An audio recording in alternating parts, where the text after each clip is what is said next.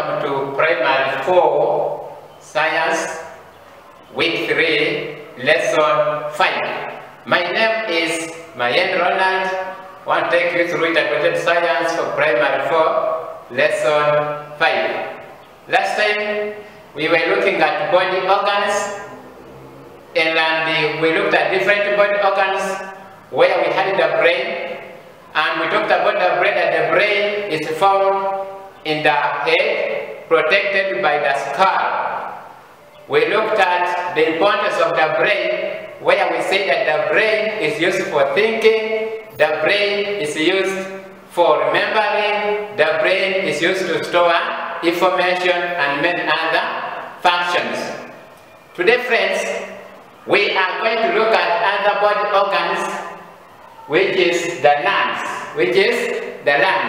We know that the lungs are body organs which are found in the chest cavity. What we mean? We are saying that the lungs are found in the chest. This is our chest. So inside the chest we get the lungs. These lungs are protected by the rib cage. This is our rib cage. When you touch this part here, you find this bone here, what we call the rib cage. So the rib cage protects the lungs. So on our chalkboard here we have our lungs, the diagram of the lungs. The lungs look like this.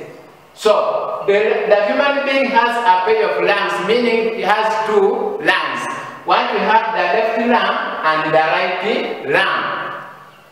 Then when you look at our lung, we have this part here called the trachea,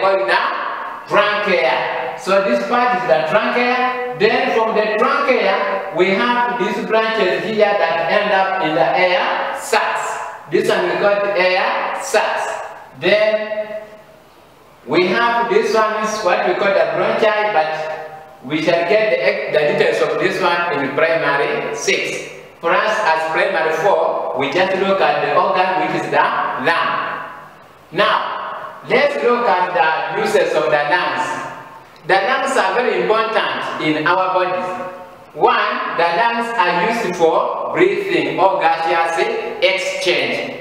For you to be able to breathe, to take in oxygen and bring out carbon dioxide, or bring in air and bring out that air, we need the lungs. So that's what we call breathing or gaseous exchange. The lungs are also used to provide oxygen in the body.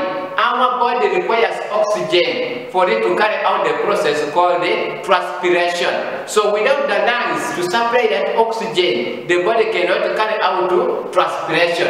Are you together? So the lungs are used to provide oxygen for respiration. Then lastly, the lungs removes carbon dioxide and excess water vapor from the body. Remember that when we are breathing in, the air which we are breathing in contains oxygen, carbon dioxide, nitrogen, and rare gas. When the oxygen reaches the body, it is used by the process called respiration to get our energy. Then there are some byproducts produced like carbon dioxide. That carbon dioxide is carried from the respiring cells to the lungs to be removed out. So the lungs helps to take out that, remove that poisonous gas called carbon dioxide from our body. Now, we have some of the diseases that affect the lungs. Which are some of these diseases that can affect our lungs? One, we have what we call tuberculosis. We call it tuberculosis. Then two, we have what we call diphtheria. We call it diphtheria. Then we also have another disease called whooping cough. Whooping cough. And another name for whooping cough is what we call pertussis. Pertussis. Then there's another disease called pneumonia. Then we have another disease called influenza or flu. Everybody knows about flu. Almost every person has ever suffered about flu. So that flu and name is called the influenza. Then there's another disease called bronchitis. So that also affects the lungs. We have lung cancer.